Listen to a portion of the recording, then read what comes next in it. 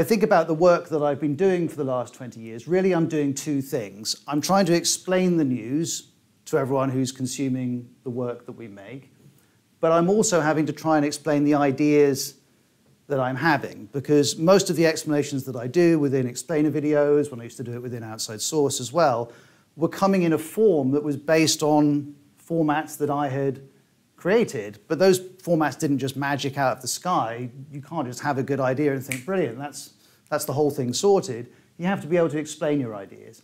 And so really, my working life is divided between explaining the news and explaining to colleagues and people outside the BBC, these are things I would like to happen, and trying to make the case that they should. And really, that's what I want to talk to you about today, is how we all think about what we would like to communicate and then how we go about communicating it. And to begin talking to you about that, I want to do an exercise. Don't worry, it's not going to involve group work or anything like that.